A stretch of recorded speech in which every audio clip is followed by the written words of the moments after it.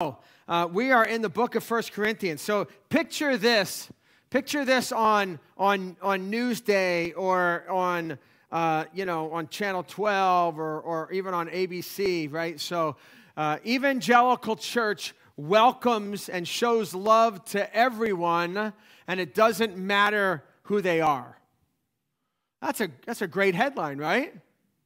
Well, it could be, depending on what it means. Depends on what it does, right? So let me be very clear, right? So the Church of Jesus Christ, Grace Gospel Church, that's who we are, should be loving to all no matter what situation they are in, good, bad, or indifferent, right? But love does not mean that we, as a church, welcome and tolerate sin, if we can say that. So today we're going to open up to a passage that you may have never heard a sermon on. And after today, you may hope that you never hear a sermon on it again, honestly. If you've been in our church for as long as I've been in our church and you come most Sundays, you probably heard, because I preached this like 14 years ago or so. But, and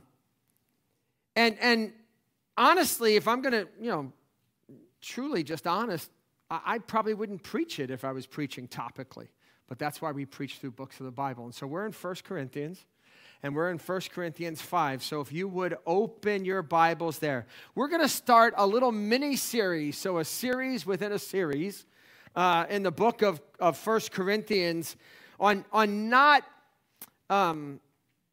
failing to deal with issues correctly in the church, right? Remember, this is a letter to a local church. That's why we had our picture for church. In case you didn't realize, that background is us outside.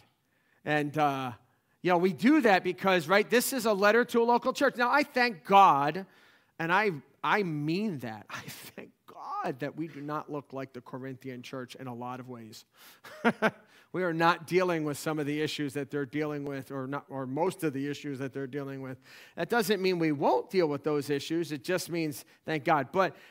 But it is a church, and we recognize this church in the sense that we understand the culture that they're in. They're in a culture that is pretty progressive, that is serving, that is self-worth as far as, it's all about me, it's all about what I want, it's all about what I get, and my pleasure is the highest kind of ideal there. And so, again, so he talks to the church on making sure that you deal. We've already dealt with disunity in the church, which we understand happens even in America today. Even in good evangelical churches, we understand that there are times when we pick up camps of certain people and we kind of do war even at times in churches. Shouldn't be that way, but that happens. And like I said, now we're going to talk about dealing with issues correctly that often we don't want to deal with. And the first one, like I said, is maybe the hardest, is ones that we don't really want to deal with, is ones that we don't often want to talk about, certainly not in a church context like this. But it comes from 1 Corinthians chapter 5. And the problem is that there's sin in the camp. Matter of fact, I almost labeled my sermon that, sin in the camp. And what do you do with it? What do you do with sin in the camp? Well, let's look at what the problem is. Ready? 1 Corinthians chapter 5, verse 1, Paul says, it is actually reported, I like how he starts out there, it's actually reported that there's immorality among you, and immorality of such a kind that does not even exist among the Gentiles, that someone has his father's wife. So, right, there's a man in the congregation who's married to his father's wife. Now, probably, well, not his birth mother, but his stepmother. Now, I don't know the situation behind it. I don't know what all happened. I don't know if dad's still alive or dead. I don't know if, I don't even know. I can't even imagine. But Paul is, listen, Paul's not shocked by sin. I like to say as a pastor, right, not much shocks me. Not much, A lot of people don't want to come in there like, oh, I can't even believe it. You've probably never heard this about sin. And inside, I'm going, oh, I've heard just about it all, I think. And then every once in a while, something pops up, and I go, never heard that one. Or at least I never even would imagine that we would be struggling with that, or whatever. And Paul even says, listen, you're dealing with sin. There's sin among you, even in such a way that the world reels at it. That the world who doesn't know Jesus, who doesn't have a standard of Christ, says, like, are you kidding me? Like that just should never be done. And yet here it is in the church at Corinth, and there's this guy who's a part of the church, a member of the church that's obviously pretty public about what's happening, common knowledge among it all. And understand this, he is unrepentant in his sin, and he is guilty before God. All right? So that's man's sin. That's the problem that's happening here. There's a sin in the church. The second issue, though, it's not just the man's sin. Paul wants to deal with the church's sin. Look at what it says in verse 2. He said, you have become, he's talking to the church, not to the guy, to the church. You have become arrogant and have not mourned. Instead, so that the one who had done this deed would be removed from your midst. He says, interesting, they become arrogant. Now again, we don't know the exact situation, except that maybe they are reveling in the fact that listen, we just love Jesus, and we're just going to love you, and it doesn't matter, you just come in. That's what I said, that headline, evangelical church, ministers or just loves, no matter where you are. That could be a great headline, and it should be true of us, and it shouldn't necessarily, depending on what we're talking about, right? So here's the problem. There's a person in the church, and yet the church refuses to address it. And not only have they done nothing about it, maybe they've been proud of their acceptance of the couple. Well, we're just going to show them Jesus. We're just going to love on them and whatever. But again, this guy at least, he doesn't talk to the woman. Maybe she's not a Christian even. But this guy is. He's a part of the church. Paul says there's a problem. He says you've become arrogant. You've not mourned instead over sin. You've not been grieved over sin. Listen to the way James says to deal with sin that's in our heart, that we're struggling with. He says this, James chapter 4, verse 8. He said, draw near to God, and he will draw near to you. Cleanse your hands, you sinner, and purify your hearts, you double-minded. Be miserable and mourn and weep. Let your laughter be turned into mourning and your joy into gloom. Humble yourselves in the presence of the Lord, and he will exalt you.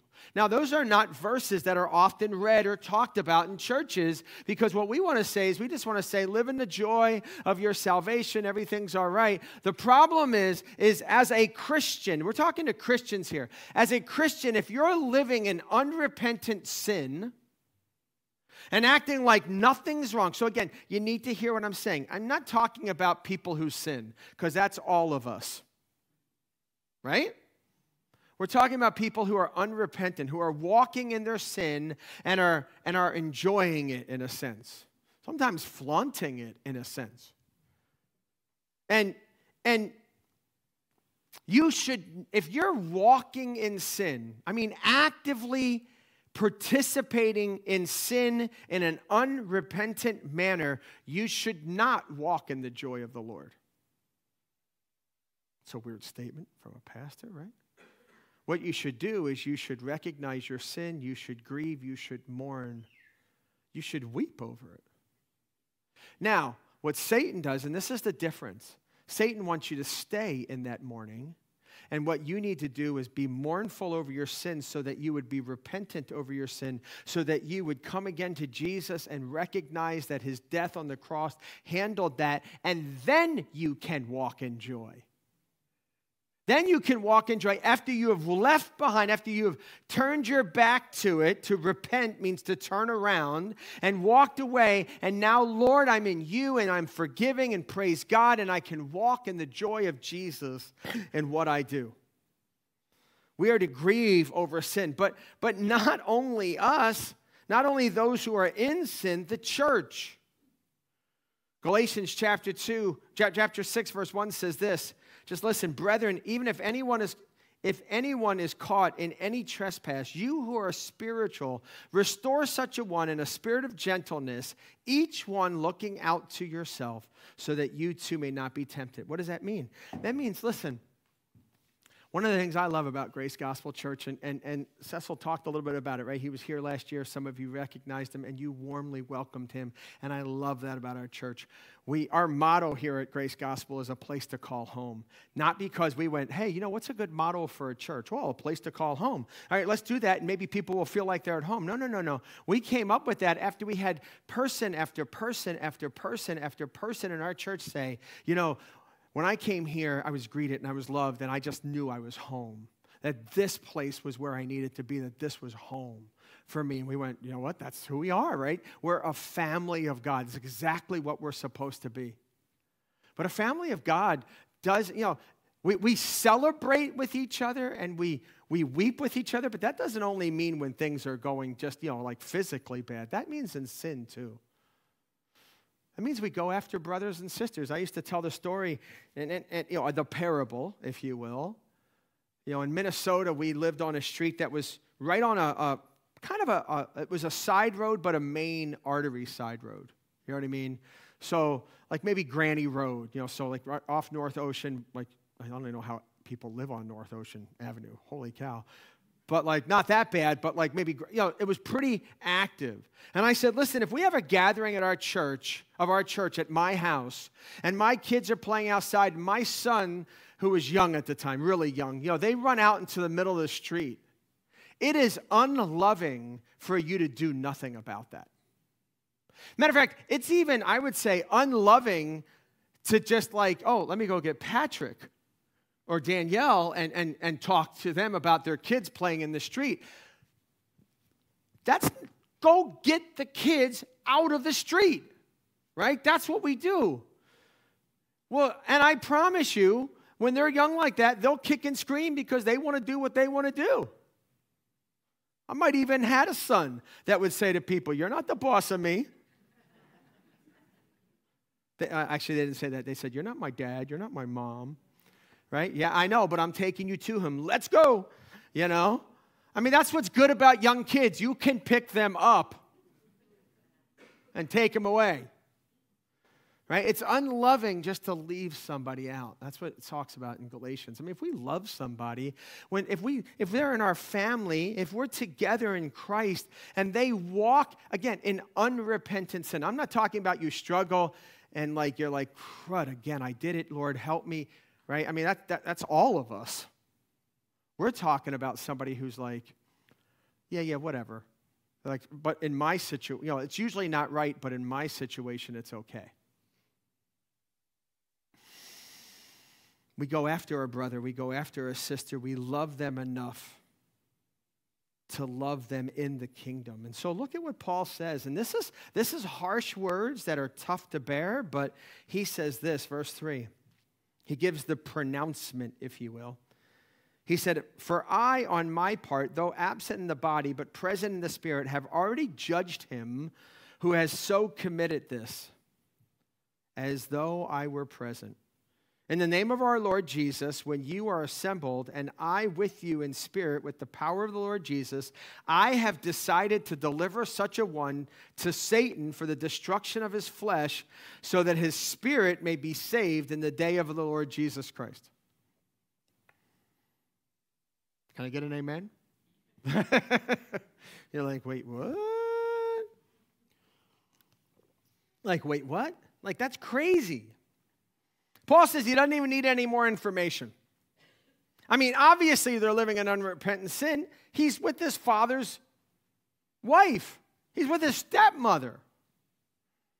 He's like, I don't need any more information. The sin is clear. This is not like, somebody had a bad attitude and they said this to me, and then you go to them and they say, well, this was the situation. Oh, I didn't know that was the situation. I needed more, wasn't that? This is clear sin. This is clear sin of walking away from the standard of God and then staying in it. And so he challenges the church at their next meeting. Now, probably not their next membership meeting, probably at the next Sunday, that you deal with this. That you deal with this, that you publicly separate yourselves from this guy. Can you imagine? Can you imagine in a church where they say, you know what? You are in sin and need to walk away. Right? You need to, in other words, you break fellowship over it because of that. And he even says he delivers them over to Satan for the destruction of the body. What does that mean?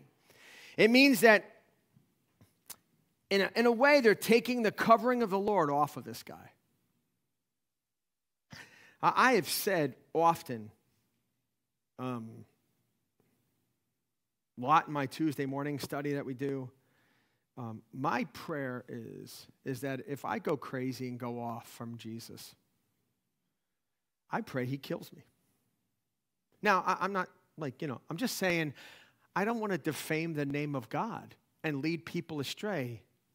Listen, heaven's not taken away from me. I'm still going to heaven, right?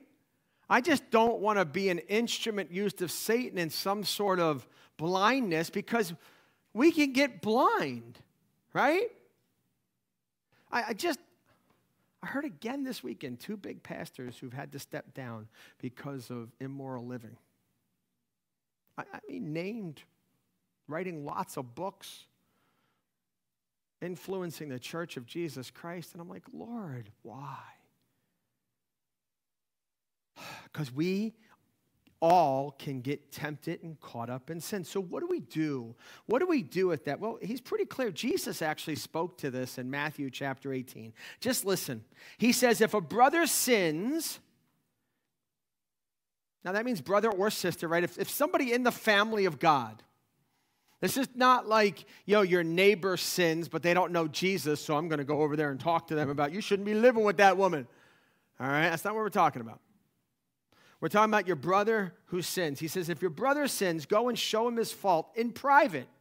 If he listens to you, you have won a brother. So in other words, if somebody is struggling in sin, in unrepentant sin, and you know about it, you see it, again, like this is not like, I'm not really sure about what's going on, like it's evident. You go and you confront them. I've had people call my office and say, Patrick, I saw such and such in a parking lot with not his wife or not her husband or not the, something's got to be done. And I say, well, you know what has to be done? You need to go to them. Well, I don't want to go to them. Well, that's what Scripture says. You go. I didn't see it. I didn't see what was going on. You saw what was going on. So he says, go to them. He says, but if he does not listen to you, take one or two with you, so that by the mouth of 2 or 3 witnesses, every fact might be confirmed. In other words, if they're going to argue that, well, that's really not that bad. You know what? My dad, he divorced her. And so, I don't even know, right? Whatever. Weird situation. Take somebody else to confirm that, wait, this did happen? Yep. All right, that's sin. Clearly, let's look at Scripture. Right? Let's look at Scripture. He says, if he refuses to listen to them, tell it to the church. And if he refuses, now that's the leadership of the church. All right? That's not, don't stand up on Sunday morning. Okay? That's the leadership of the church. So if he refuses to listen to them, tell it to the church. And if he refuses to listen even to the church, let him be to you as a Gentile or a tax collector. Now, Paul's going to talk a little bit about what that means, and so I'm going to leave that. But again, listen, I don't even want to preach this on a Sunday morning. It's just the next passage. And it's in here for a reason, right? And it's in here for a reason because we in the church of Jesus Christ can get caught up in sin. And what we need is not people to look the other way, not people to go, well, we just love you. But people to challenge us in that. Now, I need to make a few qualifications here, all right? All right, so it's not like a new believer comes in or a new believer, a new person, person accepts Jesus Christ and we're like jumping on them for every sin that they're, we need to leave room for the Holy Spirit in some things depending on what's happening, right? I mean, there are times that we need to say, wait, we're just letting God do a little work and we're working in and we're talking in certain ways, so there's different times, but when you're talking about somebody who is actively present with the Lord and they walk out into sin and stay there, we need not to go, you know what, we'll give them some time out there. That's like my kids out in the middle of the street. That's why it's not good to come get me if my kids are playing in the middle of the street because that might be too long. Go get them. I love you. I love you too much, even if you won't like me because of it. I love you that much. All right? As a matter of fact, Paul talks about that. What if we don't deal with this? They weren't dealing with this. What's the problem of not dealing with sin? Look at what he says, verse 5. He says, verse 6. He says, your boasting is not good. This boasting of whatever. We're just grace-oriented, and we're just, whatever you want to live, you just live whatever you want to do. Your boasting is not good. Do you not know that a little leaven leavens the whole lump? Clean out the leaven so that you may be a new lump, just as you are in fact unleavened. For Christ, our Passover, also has been sacrificed. Therefore, let us celebrate the feast not with old leaven, nor with the leaven of malice or wickedness, but with the unleavened bread of sincerity and truth. So he's hearkening back into Passover where they had to run out of Egypt because, they were going to take them because the angel of death had come and destroyed and passed over their homes of those who had the blood on the mantle. And they didn't have enough time to leaven their bread, so they ate unleavened bread. Right? And so then from now on, God has used that as an illustration to talk about leaven being sin. And the problem with leaven is you put just a dash of it in there and it works throughout the whole dough so that it leavens the whole dough. That's what sin does. Sin in the camp, that's what sin does. Well, it's just them, it's not us. And yet what happens is that we can get hardened to it and even hardened to sin. And you'll see this in churches, especially where leadership walks out of biblical standards and lives in unrepentant sin, often with inappropriate relationships, where they finally find that out and they deal with it, and then they find out that it's rampant in the church. And you go, well, he never talked about how it was okay. And yet that's just, it just spreads because the sin does that. And so when you don't deal with unrepentant sin, it spreads. It becomes an option to others, especially if it's public. Especially if it's public. And so he says, take the old yeast out, the sin that is among us, let's get it out of us so that then we can walk together in Christ, encouraging others to live the same way. Let's deal with it. It's going to talk about clarifications on what this looks like. And by the way, we don't like the word that he used. Remember what he used a little bit earlier? I've already judged him. Some of you even saying that we're supposed to judge in church, you go, wait a second, Jesus said don't judge other people, blah, blah, all this kind of stuff. Well, Paul's going to clarify what he means by this and what that means, okay, in judgment. All right, look at verse 9. He says, I wrote you in my letter not to associate with immoral people. I did not at all mean the immoral people of the world or the covetous or the swindlers or with idolaters, for then you would have to go out of this world. But actually I wrote to you not to associate with any so-called brother if he is an immoral person or covetous or an idolater or a reviler or a drunkard or a swindler, not even eat with such a one. For what have I to do with judging outsiders? Do you not judge those who are within the church? That's a rhetorical question, by the way. But those who are outside God judges, remove the wicked man from among yourselves. All right? So some clarifications on what that means when it gets to this church level. Again, not that, oh my goodness, you're a sinner. We all are. We struggle with sin. We're tempted with that. This is unrepentant sin where we walk that. But Paul wants to make sure what this judgment looks like and how it's to be carried out. First of all, he's very clear. We are to judge those inside the church. Now, when he says judge, understand this. He doesn't mean questioning people's salvation. I get sickened at times at how quickly some Christians will question somebody else's salvation. That's not what we're talking about, all right? But we're talking about calling sin, sin. We're calling about not be afraid to say, wait a second, that is outside biblical boundaries, and you are walking in that, and it's wrong. And especially in a culture, and maybe they struggled with this too, you do you and I'll do me, right? You do you, boo. However you want to live is fine, right? Whatever feels good to you, that's fine. As long as it works for you, that's fine. Not so in the Church of Jesus Christ. We live to a higher standard. We live to a biblical standard. And the reality of it is that we understand that every single one of us can get caught in sin. That's why he says in Galatians, be careful to look at your own heart so that you're not pulled away in sin. All of us are tempted. All of us are potential to walk into something blinded by whatever and not seeing the Lord through it all. And if we love somebody enough, we're going to love them enough to say that's wrong. You need to stop. You need to stop what you're doing.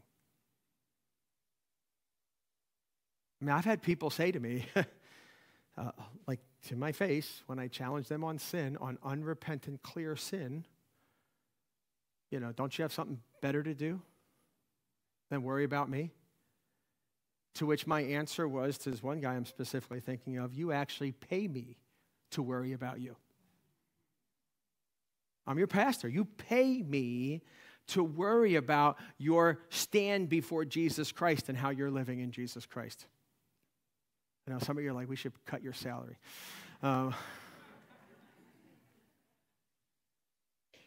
Listen, we need it. There's a protection in that. So let me be clear about this. We don't excommunicate anybody. That makes sense? We don't excommunicate. In other words, we don't kick you out of the church and go, we don't want you around anymore because you're a sinner and I can't believe you did that and, whatever. We are to, every ounce of discipline, because that's what the Bible calls it in a church, is to be for the process of restoration. And with the hope of restoration. We'll talk about that in a minute. So we don't judge those outside the church. Those outside the church. We judge those in the church. And what does that mean? I think sometimes in the church we expect those people out there, and I hate to even say those people like that, but because I used to be one of them, we expect them to live godly. And then we get offended when they don't. Are you kidding me? They don't know Jesus. Right? So that's God's realm. That's all right. But inside the church, we need to love each other enough. Right? Paul's not asking us that we fade away into a hole or that we get away from each other. That's not what he's wanting us to do. Right? We leave. He's not telling us to have our own little community so that we can be protected from the world and insulated from all the sin that's happening out there. He's telling us to influence the world. The problem is sometimes the world influences us. Sometimes we buy the lies. And sometimes we live in such a way that we begin to justify our own sin instead of being true before Jesus and open in that. And so we leave that judgment to God, but make no mistake, in the church, we are to, and maybe a better word, and I hate to do that because God used judgment. But maybe we would understand it a little bit if we talked about accountability, about holding each other accountable to the standard of God. Again, I'm not saying don't leave room for God. I'm not saying don't be obnoxious about it. I'm not saying, we talked about this last week, right? Don't just jump to a conclusion. Sometimes, we get to this point where I know what they're thinking. You better be careful about knowing what they're thinking, right? Give them the benefit of the doubt. Leave room for Jesus. We talked about all of that. Well, this still applies to that, but we're talking about somebody who walks away. You're part of the family of God. And so you know what Paul says? With somebody who has gone through a process where they will not respond to the church's admonitions and pleas to walk out of their sin, he says to treat them like an unbeliever. Jesus said treat them like a Gentile or a tax collector. Now, there was a certain language that went with that, and what that means, what does that mean? That means you treat them like they don't know. Now, it doesn't mean that you question their salvation, but it does mean you might give them the gospel again. That might mean that, listen, if you're able to walk in this without repentance, then let's talk about who Jesus is. And let's talk about what he's done for us on the cross. And let's talk about what that means for us, that we're now a new creation. And like we talked about a week or two or three ago, that it's just, we're not trying to earn anything before God because we're already saved. I'm already righteous before God, but I need to live out who I am. And when I'm not living out who I am, I need to have people that love me enough to say, hey, you can do better. Right? And so, what is that? He says, don't even have a meal with such a one. I think that means, and now this is a little bit of interpretation, and so, you could be absolute on this. I don't think that doesn't mean that you don't have a meal with somebody. Well, wait, Patrick, it says don't have a meal. I think what that means is you don't act like everything's okay. In other words, let me just go to lunch with you and see how you're doing. I might invite you to lunch, but we're going to talk about what's going on. Well, I didn't come to lunch for that. Well, guess what? I can't sit with you and act like everything's okay because it's not. Doesn't mean I don't invite them to church and I don't want them to be in the church. But it might mean that I don't let them just sit in that like everything's okay and we just hug them like everything's fine. It's not fine. It's not fine. And so really what it means is no fellowship. So it's interesting. Cecil said he wants, very excitedly, I don't know if you know, I love Cecil's energy. Do you like Cecil's energy, man? He just brings the energy, right? So he said he wants them to enjoy the kind of fellowship we have, right? And that is absolutely true where there's love. And again, that doesn't mean you don't hug somebody, but it means that I can't just leave you like act like nothing's wrong. Like we're just going to enjoy fellowship and be all cozy and great. And isn't God good? Yes, he is. Yeah, I know there's that thing over there. As Troy said, the elephant in the room. It's not a pink flamingo. Too often the elephant in the room is that like, are we going to address that ever? Are we? Okay. So it means that we continue to give them Jesus at every opportunity. And again, if I go back, because I might go back and preach the gospel to have a person say to me, listen, I know that Jesus Christ died for my sin. Okay, then you've just affirmed that again, because I needed to make sure. So why are you walking like this? Why are you doing this? You need to stop it. What's the purpose of all this? The purpose of all this is twofold. One is to protect the church, and the other is to restore the unrepentant brother or sister. It is always about restoration. It is always about restoration. Right? And it's vital to stress that we're talking about, like I said, unrepentant sin here. Those, not those who are struggling in sin. Hello? Not that I'm struggling in deep sin, but there are still attitudes that come out of me. There are still things that happen in me. There are still thoughts that happen to me. Sometimes I'm judging people. I was judging you guys who liked the Mets until the Yankees fell apart. And then I went, well, look, I guess I'm just like you. Blowing it again. I'm trying to make a joke right? I mean, we do that. We look at people and we judge them by the outside. Don't we? don't we? We got to be careful of that. We got to be careful of what we do. I want to give you a situation that I dealt with in the church. Not this church. It was a long time ago. I was a very young pastor, and I was crying out to God, why me? Honestly, why me? We had a gentleman, a married couple in our church. They had gone through our membership class. We had talked about discipline in our church. And anyway, I don't remember the whole situation. He came home one day, found out that she had been in an affair, active affair with a gentleman. And he confronted her, and she left the house and moved in with the guy. And it didn't take one witness or two witnesses. Everybody knew about it right away. It was extremely public. Small town. And so several people went to her. I finally got her in my office, and we talked, and I begged her, actually, leave. I said, we'll pay as a church for a hotel room for a few nights, and then because I know you might not even be able to go home right now. But you need to leave the situation. And she just refused, and we actually wrote a letter from the church to her in the end that said, if you don't, we're going to have to remove you from membership. We had an elder's wife take that to her. She said, very public, she said to her, I know that it's wrong. I can't leave. And so then at that point, we don't do that in this church. We don't vote for a congregational meeting. We vote among the elder board, but we removed them from membership. To which she got very offended. By the way, when eventually she came back to me and said, aren't you going to deal with him? He's the one who was now seeing another girl so quickly and living with her right away. I'm like, what? And he's like, don't you have something better to do? And I said, nope, I don't. Because it's crazy. How do you expect me to hold her by a standard but not you? Hello?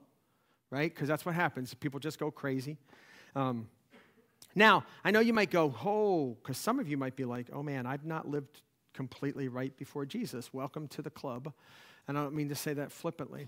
But I want to tell you, during that time, I had been counseling with a gentleman, older man, who had been struggling with homosexuality for years, since he was a young kid. He'd been abused it was horrific, been abused. And we had been counseling. He had asked me to counsel him, told me he was struggling in this. I said, I don't have any experience in that. We couldn't find a counselor who did in our area, and so I said, I'll walk with you if you'll let me. And so we walked together, and he struggled in it. So get that. When you're struggling in homosexuality, that means something, right? And so there were times where we took him down from ministry because he had served in some ministries of ours, and we took him out of that.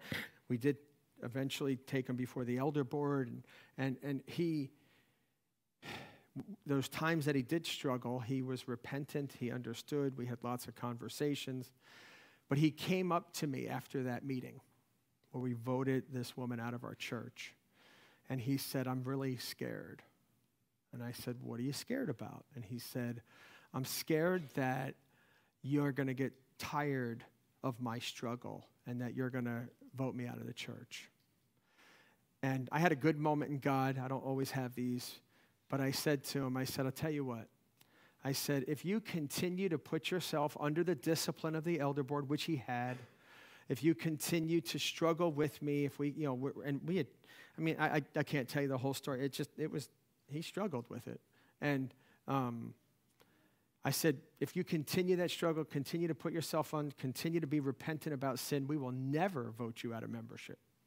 I said, I can also make you a promise that if you come to me one day and say, hey, I just can't help it, I'm going to live this lifestyle, I said, we will vote you out of membership. And his response to me was, okay, I can handle that. Because his heart was right before God. He was just struggling with a lot of stuff in his past and a lot of stuff happening and struggling with himself. Now, why do I say that? I say that because it's not about sin. It is about love, ultimately. We just had a membership class last Sunday night. And why should I join? If you're going to kick me out one day if I go rogue, why would I join? Because we love you that much.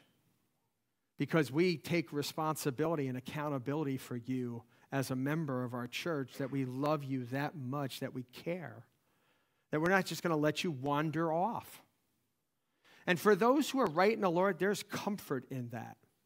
Now, let me tell you something else. What's awesome, and there's plenty of testimonies, and just so you know, we've had several people, even in my time here and in other churches, who have come under the discipline of the elder board who have never been voted out because there was repentance and restoration.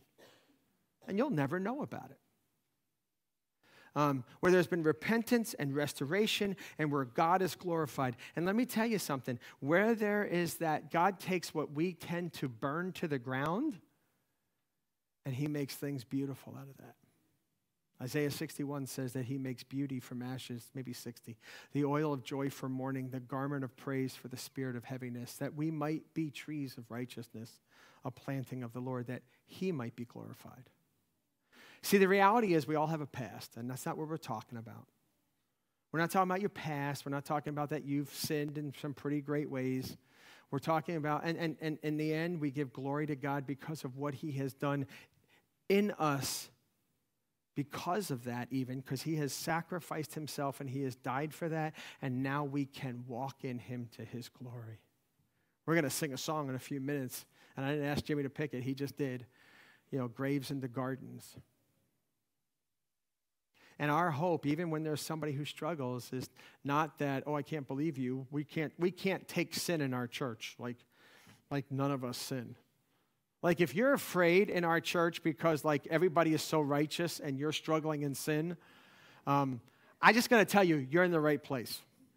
Now, you're in the right place because we're not going to tolerate that sin. We're a hospital, right? We invite all sick people in.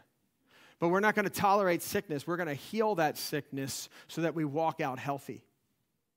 And that's what we're called to be as a church of Jesus Christ. So guess what? Welcome to the family. This is what the family of God looks like. This is what church is about. In those parts that we don't want to talk about, it is about loving each other enough that we come after them, that we don't let somebody go, that we don't just let them wander off in sin, but we love them as much as we can and as much as they'll let us, to the glory of God.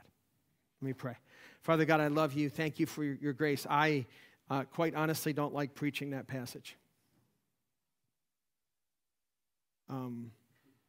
But you didn't ask me if I liked it.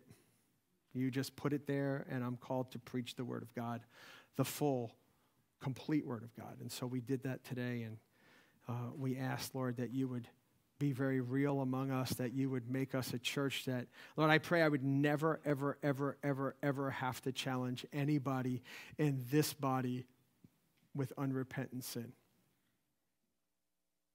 Lord, and if I do, I pray I do it in grace and in humility. It is the most humbling things I've ever done in ministry at times. But Father, may we do it to your glory. May we do it with a heart of love for each other. May we do it as a people of God wanting to honor you with all that we are and all that we do. I love you, Lord, and I thank you. In Jesus' name, amen.